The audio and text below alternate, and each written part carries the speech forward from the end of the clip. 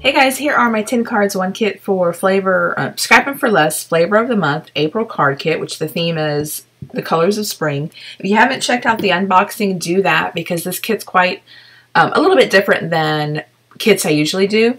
So I'm going to go ahead and jump right in. This is from the collection 1, and I'm just kind of unloading the ingredients or the contents that come in this collection. I'm going to use this sketch sheet for 4 of the cards for my 10 cards, and I kind of pointed out what I'm using for this card, for card 1, as my inspiration as far as the layout. Like I said, the unboxing will be below, not below, but will be below, but I'll also link it above as well if you just want to click on that, and at the end, just so you can see what exactly comes in the kit. I was asked to be guest designer, so it was really exciting to work with a different kit, just to kind of show you guys what kits are out there. And if you're new to the channel, definitely check out my other videos. I do quite a bit of kits and do the 10 cards, 1 kit with those kits. So if you are crazy about kits like me, hopefully you can find some new inspiration if you are new. There is a blog hop going on, so definitely I do have a blog post for this kit, so definitely go check that out. All appropriate links will be below. So I've gone ahead and stamped out my sentiment here. All the pattern paper and the cardstock in this card you see come in the kit. And each little piece of the collections, there's 4 different collections, but then you get an extra one if you get the bigger package of a kit. And like I said, the unboxing will explain that all. So each one comes with a stamp set. And I tried to make 2 cards. I didn't try, I did. I made 2 cards out of each collection. So again, this is collection 1 and my first card. And I kept it simple. I really like that sentiment. To enjoy the rainbow, we must endure the rain. And I just wanted that to be the main focal point. And then I added some sequins, and that completes card 1. So for card 2, again, I'm using collection 1, and I'm using the stamp set that came in the collection. It's this really cute pink and mane raining frogs. And I stamped this image out with my Memento Tuxedo Black ink, and I'm just using my Spectrum Noir markers, and the paper I stamped it on is Spectrum Noir cardstock. I kept the coloring really simple. I'm not an expert at coloring, and especially when I'm doing 10 cards, 1 kit, I keep it really simple since it's a lot of work to make all these cards. I don't want to spend a lot of time coloring.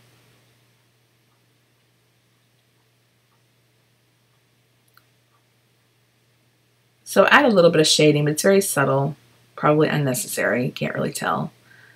Go ahead and color my little frog. And then I will fussy cut him out once I am done.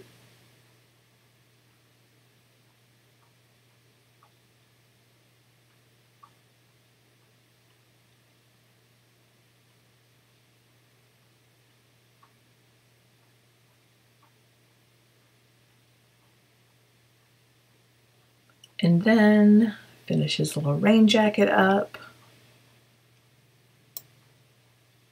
And here's the pattern paper I used that came in the collection. I've already trimmed it up, so the video is not as long. You don't need to watch me cut paper. Go ahead and add some ribbon. This ribbon is from my stash. Most of the ribbon I use in this kit is from my stash. There's some little bit of twine that comes in one of the collections, but other than that, if you see ribbon, it's from my stash, which I have a ton of, so it's nice to kind of use it up. I went ahead and used a rectangle stitch die to cut out this green pattern paper. These little doilies came in the kit as well. Go ahead and I stamped my sentiment already on the natural cardstock that came in the kit, and I just adhere it to the doily. I used a circle stitch die to cut that out. Add some dimensionals to the frog and the doily, and then I'll go ahead and pop those up onto my card.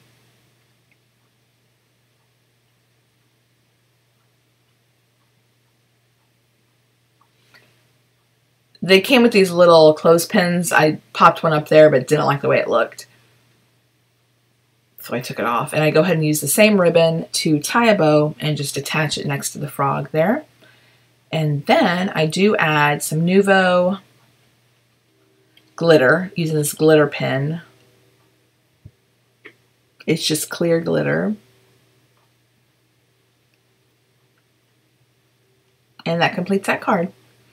So for card 3, I'm now using collection 2. And that came in the kit. So different ingredients. I'm using one of those, what are they called? Sketches. I'm taking these little bunnies, and these bunnies are from Lawn Fawn. No. It is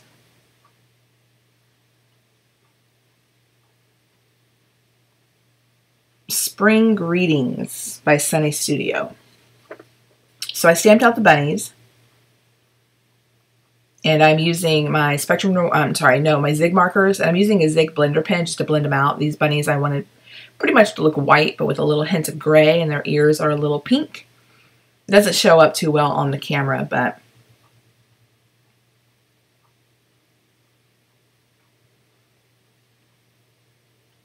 and the stamp set was a exclusive for Scrappin' for Less. Spring Greetings by Sunny Studio. So it also came with the Perfectly Plaid Spring by Lawn Fawn, the pattern paper, so I'm kind of adhering those according to the sketch. These are some peel-offs that I had in my stash, and I will go ahead and adhere those. I like to cover or border the seams where like pattern paper meets, like these two pieces, with something. I just feel like it looks unfinished if I don't. That's just me. So I am adding these peel-offs because it just kind of finishes it off. And it also adds a little sparkle.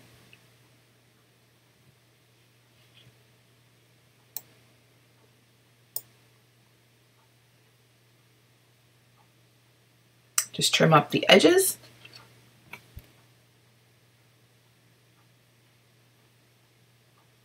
And then I've taken another piece of pattern paper. I used a square stitch die to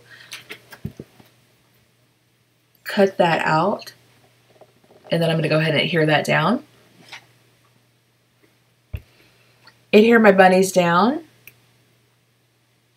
This card is quite simple, but nothing wrong with that.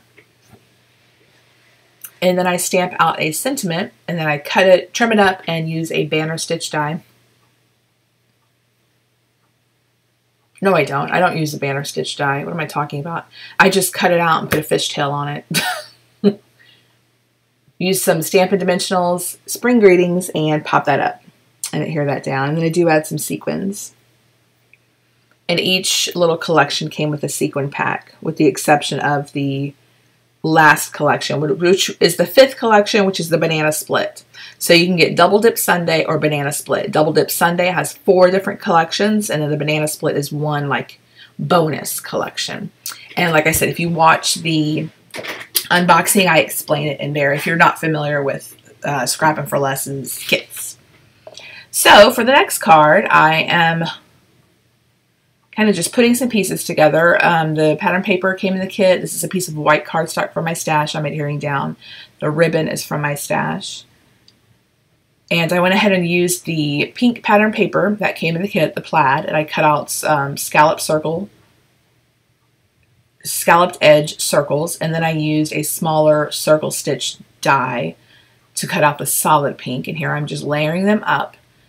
This collection came with these wood butterflies, and there's also a leaf and something else, maybe 2 leaves, but it came with the 3 butterflies, and I go ahead and attach those circle pieces, attach this to my card base, and then I adhere the little butterflies with some glue. These wood little icons you can color with alcohol markers to make them any color you want. You could add Nuvo drops on them if you want them to have like a even more dimension.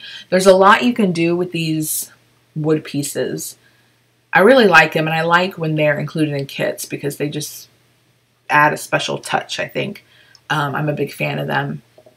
But I personally like to keep them just the natural color, the wood color. So I go ahead and adhere those down.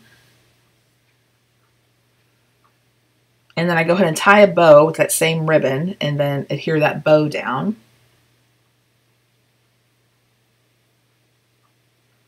And then here is my sentiment. And for my sentiment, I added a piece of green glitter paper from my stash. Just a little sliver of that under spring greetings, just to give it some sparkle.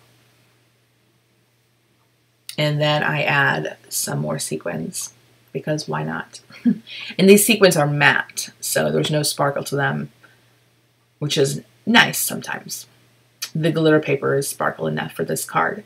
So that completes that card. For the next collection, this is the collection 3, kind of just showing you what comes in it. I stamped out this girl image. This is Stamping Bella, Tiny Towny Daffodil Girl. And I stamped her out on some Bristol Smooth cardstock using my VersaFine Onyx Black ink. And I'm just quickly coloring her with my Zig markers. Nothing fancy. I do use her and another girl, and I just show you the coloring of this one. The other girl I colored in various yellows. This one, of course, that I'm showing on camera, becomes a huge mess. The blender pen right here, if you've been following me for a while, I use it occasionally. It's not necessarily something I like. Would I recommend it? No. But I have it, so I use it, because I ordered one, but they sent me like a pack of 10. I don't even know if that was supposed to be it or that was by mistake. So I use it, but you have to be careful because it will make your paper pill like crazy, which you can see here. That dress has mega texture. So even though the blender pen causes all that pilling, it also picks it up really nicely. So I'm kind of going through with the blender pen and kind of scooping up those pieces where the paper is totally torn apart.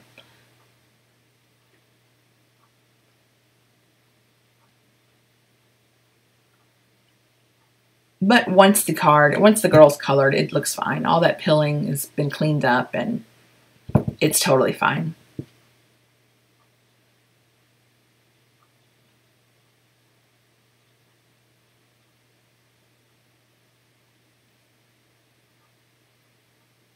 So here's the yellow one I colored off camera. I thought she would look better with the purple than the purple, just to kind of give it a little bit of extra or different color contrast. So I decided to make a shaker card, and I've gone ahead and used a circle die to cut off this circle of the pattern paper that came in this collection. I add my piece of acetate, and then here I'm adding my little adhesive foam strips to the circle. And then I add the adhesive foam strips all over the card, so it is obviously level with that circle piece. Here I go ahead and add my sequins, and these sequins came in the kit as well. Going to remove the backing from my foam strips. And the pattern paper, the floral, is Bundles of Blossoms by My Favorite Things, if you were wondering.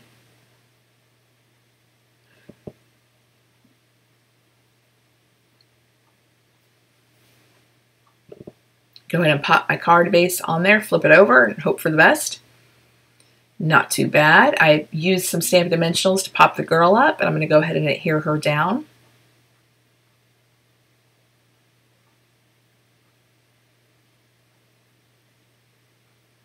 And I add some sparkle to her little dress.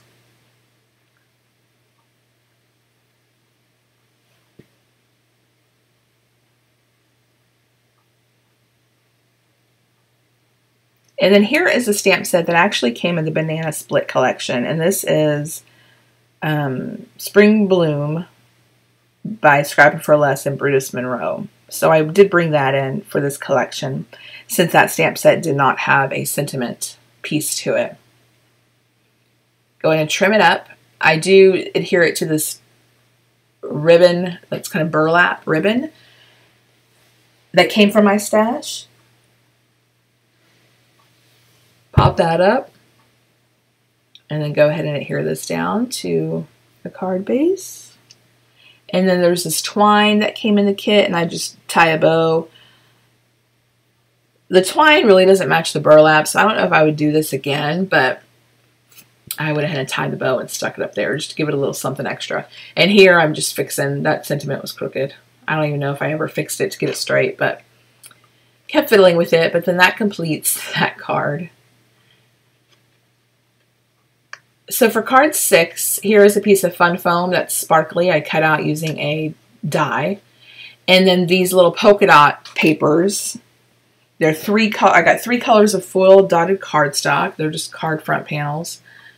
And I'm going to use the green one to go with the purple girl. And I'm using some ribbon from my stash that's green and just kind of wrapping it around my panel. I'm going to go ahead and adhere it to my card base. And then I adhere that fun foam glitter piece to the center.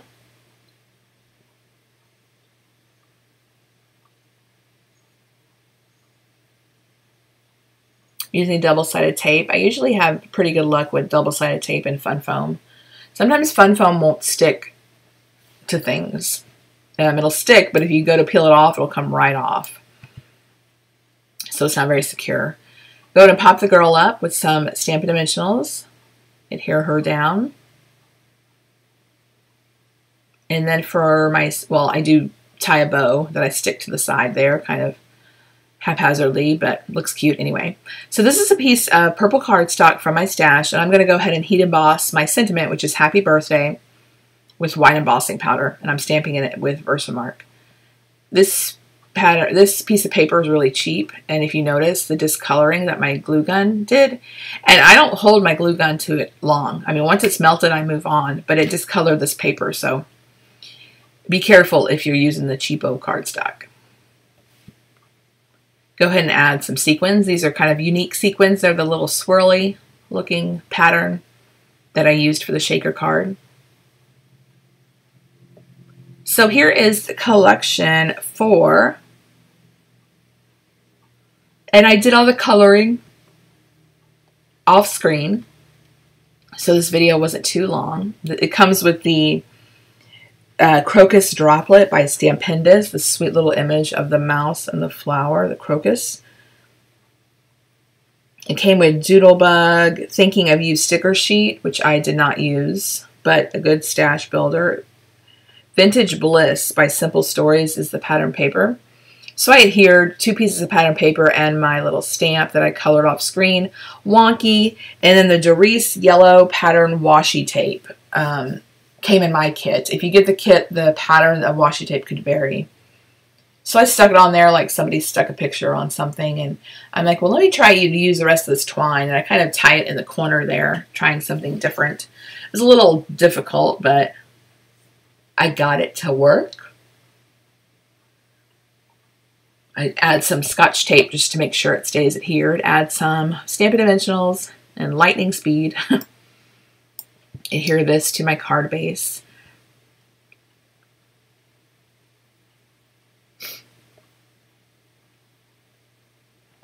Add some glue dots under that twine to make sure it's nice and secure and doesn't budge on me. And then I will tie a bow with the remaining twine and adhere it on top of that strip.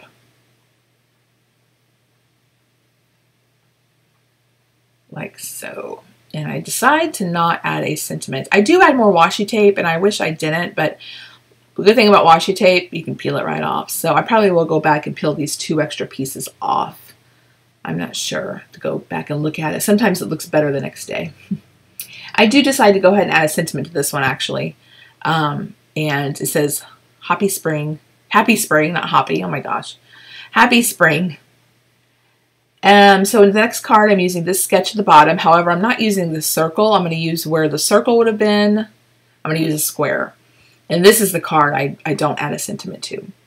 So I take that wood panel pattern paper that came in this little collection, adhere this pink paper that came in that as well, kind of at a wonky angle, trim it up, and then I add my colored image that I colored off screen to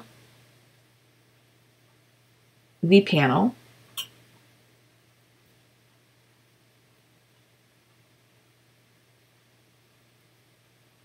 Add this to my card base. And then the sketch had little banner dies, little pennant dies coming from the top left-hand corner. So here are mine, and I just used 3 of the pieces of pattern paper. Cut them at different sizes, fishtailed the edge, and then adhered them to each other according to the sketch. And then I go ahead and adhere this on my card base, trim it up at the top, and then I go ahead and add a few of the flower sequins that came in this collection, just at the top, since I don't have a sentiment.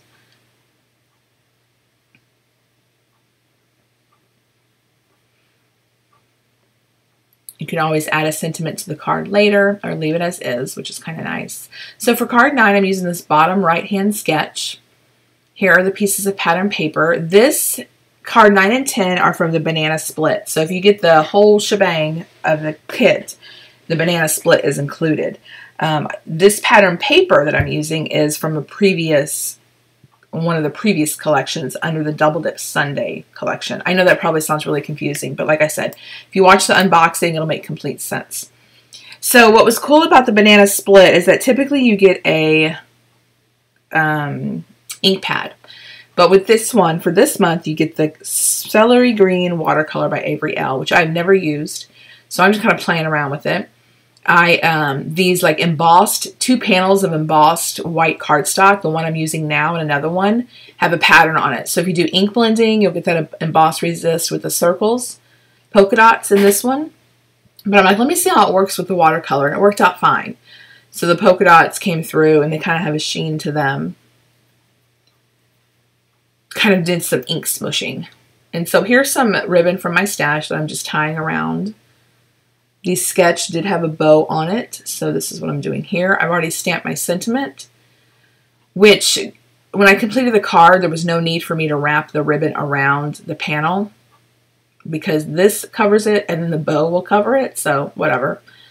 I'm using this Bloom Where You Were Planted stamp, which comes in the Banana Split collection, if you went for the bigger collection. Adhere that bow.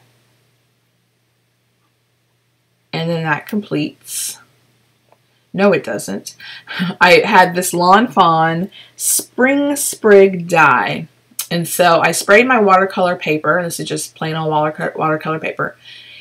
And I dropped some of the watercolor on there, and I'm just kind of smooshing it around with my paintbrush. And then I used the die cut to cut out these sprigs from that panel of watercolor paper I did. And I'm just going to tuck 3 or 4 of them behind the sentiment, so it went with that sketch. I've seen some inspiration, if you go and follow the blog hop, that some people made wreaths out of that little sprig die, which is pretty cool. So I'm taking this strip of white cardstock for card 10, and I'm going to heat emboss this flower. And this flower comes in the stamp set that the Spring Bloom by Scrappin' for Less and Brutus Monroe stamp set. It's the same stamp set that has that Bloom Where You Were Planted sentiment. So I'm taking this rose gold embossing powder from Simon Says Stamp. This is actually the first time I used it. And I heat emboss those 3 flowers, and I do fussy cut them. This panel you just saw me adhere down, you can notice that there's a pattern to it. And again, if you do ink blending, that pattern will pop up and show up really nicely. But I decided to just keep this card really clean. So I just attached it to my card base. I attached some of that pattern paper to my card base, kind of wonky. Here's my sentiment I'm going to throw down, which I adhered to glitter cardstock from my stash. It's purple, just to give it a little peak of sparkle. And then I take these 3 flowers that I heat embossed and cut out, and I just tuck them behind the sentiment. And this makes for a really clean, simple card. And those flowers actually go really nicely with the pattern paper. And then that will complete this card. So I hope you guys enjoyed this. I will have still shots of each of the little collections that come in the kit. Definitely go check out the unboxing if you were watching this first, just so you can kind of get an understanding of how the kits work from Scrappin' for Less. I want to thank them for inviting me to be guest designer this month. It was a lot of fun to work with the kit. I've been watching others work with the kit, and I always found it very interesting how the kit was set up, and a lot of fun. So let me know if you have any questions. Links will be below to the blog hop and Scrappin' for Less's website. And let me know what your favorite card was, and I'll catch you guys next time. Bye!